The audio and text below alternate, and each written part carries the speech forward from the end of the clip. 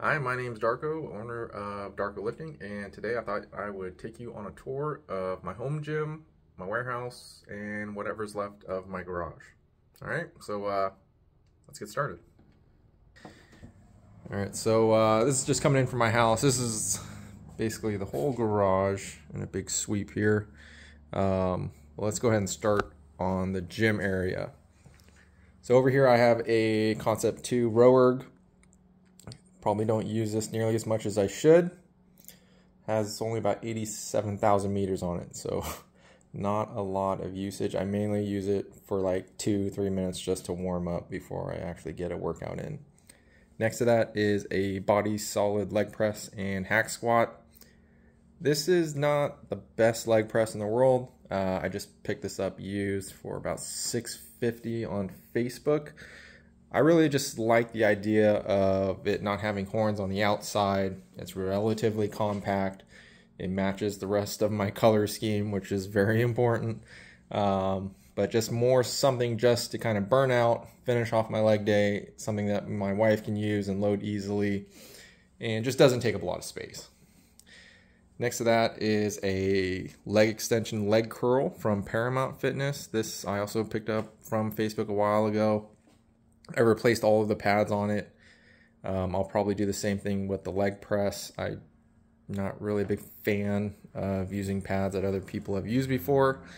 So that's probably in the works for the leg press. For this machine, it's worked out really, really well. These are just Rep GHD pads. They sell a kit with the leg pads and basically these pads over here, which are kind of just left over. But yeah, I kind of cleaned this whole thing up. I really like it. It works for my purposes. It just makes me feel like my whole leg day is rather complete after getting my main squats in. Down here, most important thing in the gym, my dog's bed. She comes and hangs out here during the day when I'm working. So this is barbell section number 1. This is a Oak Club collector. I think they call it bar collector, something.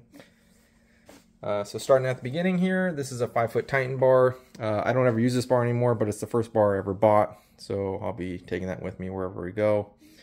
This next to it is a no-name Olympic bar. I don't do Olympic lifts, so I don't really care to replace that with anything much nicer. Next to that is the Kabuki Cadillac bar. It's a great bar for pressing.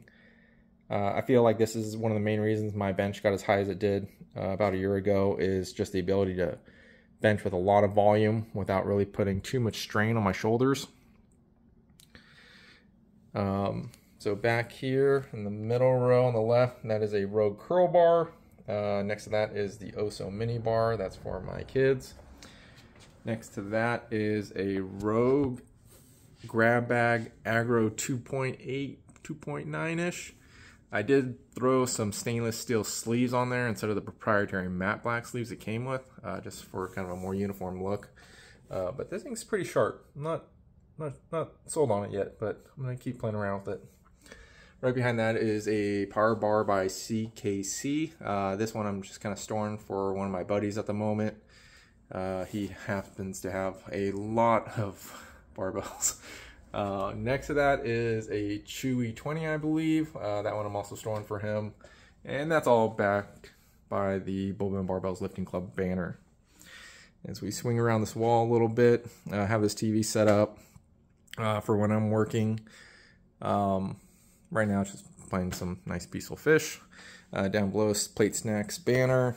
Have this little kind of utility box, extra box, just for storing accessories. It used to have some rubber matting on top, which I recently took off and haven't had a chance to sand and repaint it, so it looks kind of ugly.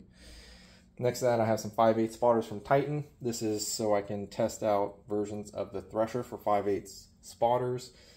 A little bit more complicated just because of how far that hole is and how big the lips are on the spotter arms for 5/8 racks, so there's something I'm kind of working through.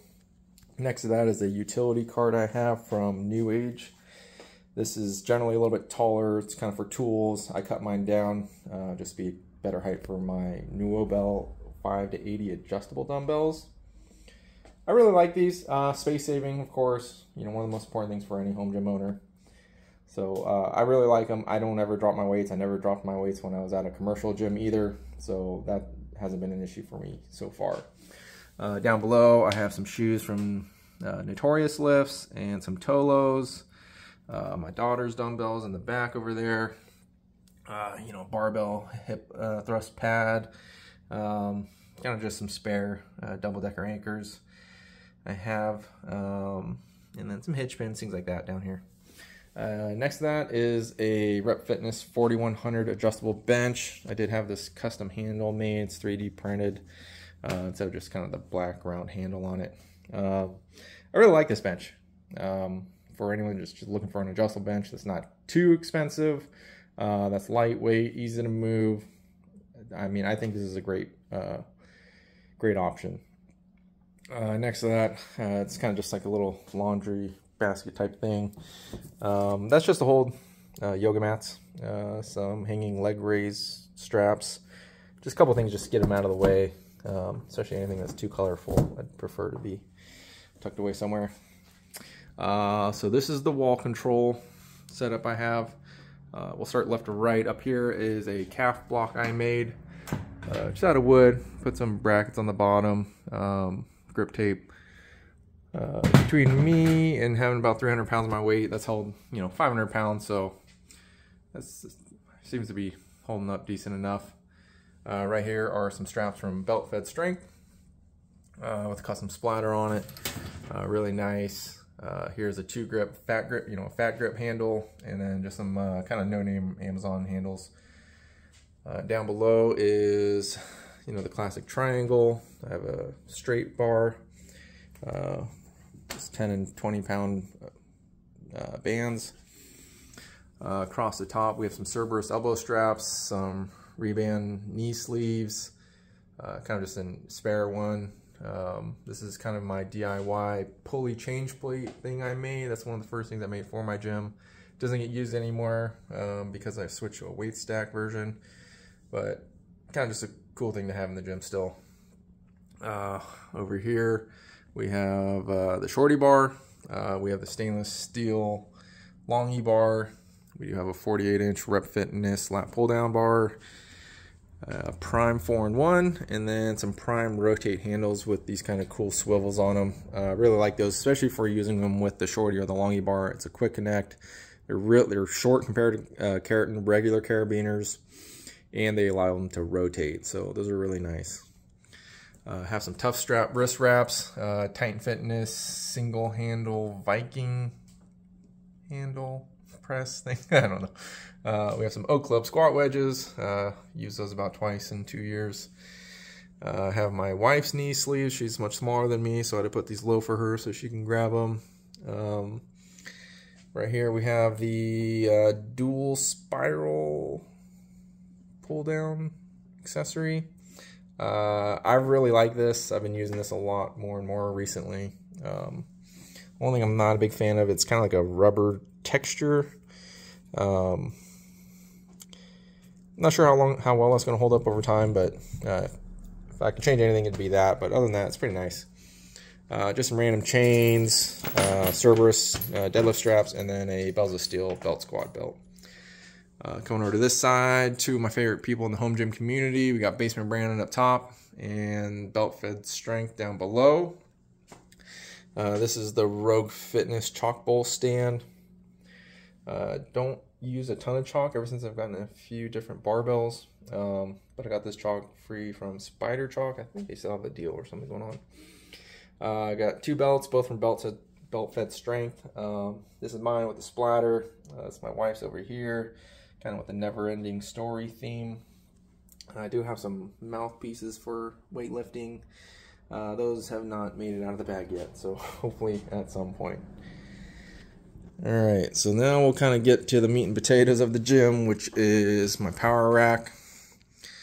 This started out as a RM3 from Rogue Fitness. And, you know, at the beginning I didn't have as much space, so I've kind of been able to expand a little bit as time has gone on. So I went ahead and added a storage section by Rep Fitness. These don't generally line up, so I had to cut these slots in the holes on the Rep Fitness uprights to get them to line up the way I wanted to. And a big part of the reason why I went with the Rep Fitness backside is they had 16-inch cross members. For a weight stack, 16 inches to me is more than enough space. And Rogue at the time only offered 24-inch cross members for that side. So kind of that was just something I wanted. I wanted to have my rack be as compact as possible, but still have the ability to have this kind of plate, weight stack in the back. So it's kind of just this kind of Franken rack, Rogue Rep Fitness 6-post rack. So I'll start with just some of the accessories. We'll start at the beginning at the front of the rack. This is the Voodoo low pulley that I make. I use this every time I'm doing a back day. It's really nice just because this pad rotates up and down. So if you use it as a leg holder, or if you want to use it as a foot plate for low rows, gotta line that up there. There you go. So, and then just, a number of other accessories. You can use it just kind of as a foot plate. You can use it for step ups, a lot of different other exercises. So that one's really cool. Coming around this side of the rack, I do have Rogue safety straps. I prefer these more than spotters or flip down safeties. I just like being able to kind of touch the strap without having that kind of jarring sensation when you hit spotter arms. I do have spotter arms from Rogue Fitness. These I mainly use for overhead press when I'm working outside of the rack, or if I'm using the thresher pad for something like dumbbell or reverse dumbbell flies or dumbbell rows. I mean, they're nice. I personally don't see any reason to invest in getting any other spotter arms, just because of how little I use them. So these work fine for me. I do have the lip covers from Aperture Engineering. He does some really great 3D printing stuff, really nice looking, kind of seamless. Down below, these are the original J cups that came with my rack. These are the Rogue Monster J or Sandwich J cups. Coming up here, I do have the Rogue AM2 monos. I went ahead and I painted mine white just to match my rack better. I really like them for the portability purpose. It's super easy to move around. I really like that. I don't think the re-racking is as nice as the previous hockey stick version, because you can kind of see it actually feels like the re-rack position is almost an inch higher than your unrack position. So depending on what type of tolerances you're playing with, that could be an issue for certain people. Opposite side here, I do have the Go Strong rollers. Kind of threw my own custom decals all over those, and this also has the lip cover from Aperture Engineering. At the top front of my rack here, this is the new dock that has a double J anchor. This one's actually I actually flipped this one upside down just to get it a little bit higher. You can see that Rogue doesn't actually have a hole in the top of their upright there. But I wanted this to get as high as possible. So for me, I'm 6 feet tall. I can still get both of these bars from the top of my rack, but they're completely out of the way. There's not even a thought that I might run into them or hit them. Original barbell anchor right here, black with the white liner. That's holding my Mars bar. That's the main reason I ever made the anchor. Oh, the bars in the dock here. This is a white Cerakote Texas deadlift bar and a Kabuki strength black oxide with nickel sleeves. So both of these are really cool bars. Obviously my deadlift bar, I deadlift in front of my rack right here. And basically this Kabuki power bar is mainly for overhead press, barbell rows, things like that. As we kind of move it along here, I do have another dock in the back, in the inside of my rack. That's a stainless steel double J anchor. Basically use this to store both my power bars. And for me, luckily I'm 6 feet tall, so this bottom bar still is above my head here. Which is just, it's just one less thing to worry about. I just want to make sure I'm never really going to be running into any of these bars. That's storing right now in Agro 2 from Rogue Fitness. This is probably my favorite bar at the moment. Stainless steel sleeves, aggressive knurling, but just in a really nice looking bar in my opinion. I like the black Cerakote, just a really nice bar. In my monos is a Gymway Oni bar. This is also on loan from one of my buddies. This feels really nice. This is a really nice bar. The knurling on it feels really grippy. Gonna try and get some more work with it this week. Has these really cool collars. Let's see if you can actually see that little Oni symbol right there. So this is pretty neat. It's a cool bar. Keep moving on to my rack. I do have a Rogue Slinger up top. This kind of comes all the way down around here. This normally comes with a 300-pound stack. I went ahead and took off 80 pounds just because it reduced my ROM a bunch, which I wasn't really a huge fan of. So I have 220 pounds on my stack. I added these kind of chrome decals. You can see the reflection from my Halloween lights at the moment. That's right now, it's the day 2 of Squattober. Here in the back of my rack, I do have the Rogue bench prop for centering my bench. Yeah, it's fine. I had a bet when I originally bought it. It was mainly to do low pulley work with kind of a DIY setup, and it worked great for that. It works fine for centering your bench too, but if that's the only purpose, I personally probably wouldn't buy it again. Behind that, I have some kettlebells. I think I have 25, 35, 45, and 55 pound kettlebells. I do have the Titan Fitness Kids pull-up bar. That's kind of like a little prototype handle I'm working on. Deadlift jack.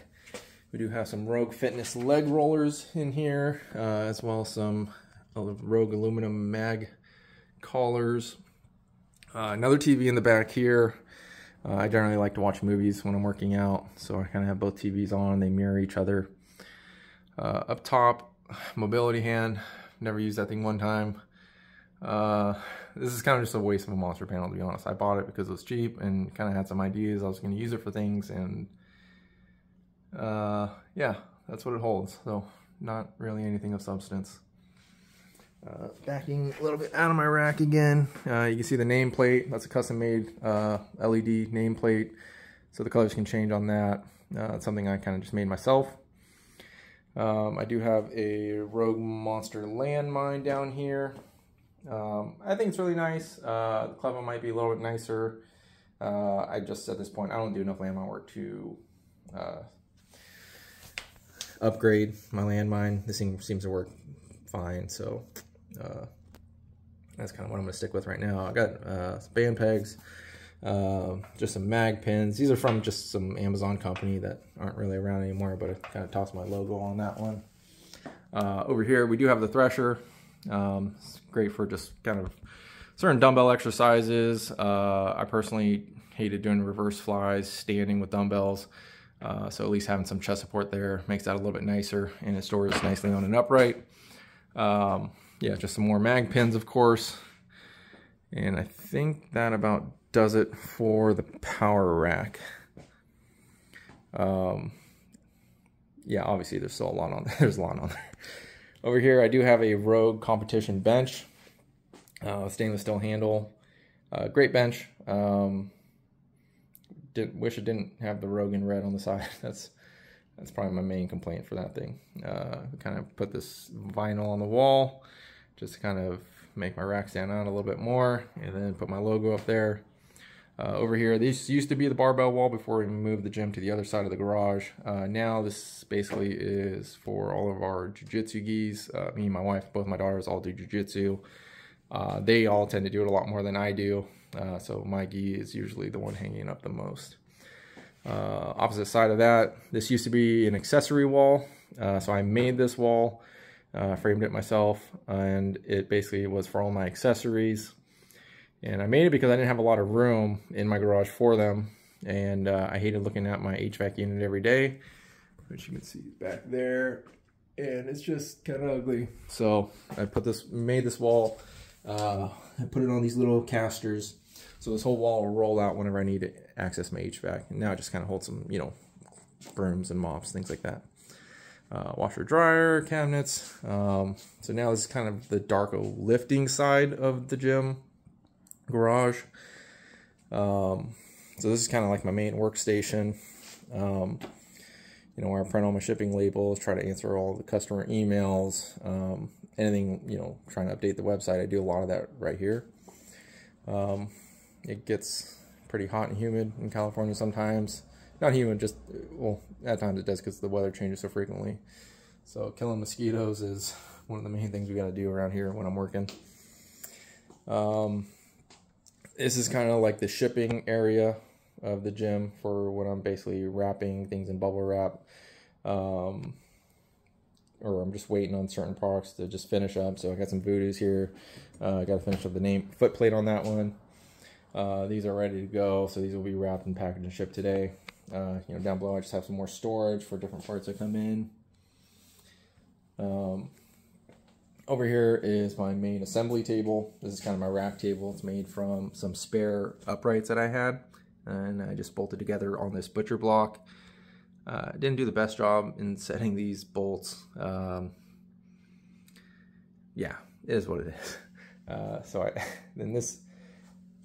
added this cardboard layer around the sides. A lot of times when I'm doing the longy bars and I finish them, I got to route all the edges, and these little metal pieces basically fly everywhere. So this kind of catches most of them. Then I'll just brush it out and vacuum everything inside all those little crevices on the sides. Most of my used tools that I for assembly, rubber mat, just to make sure we try to keep everything as nice as possible. Down below, just a number of toolboxes, just different things I got to use. Drill press. Up here we just got some more parts, cleaning, air compressor, headphones, just certain things get really loud in here.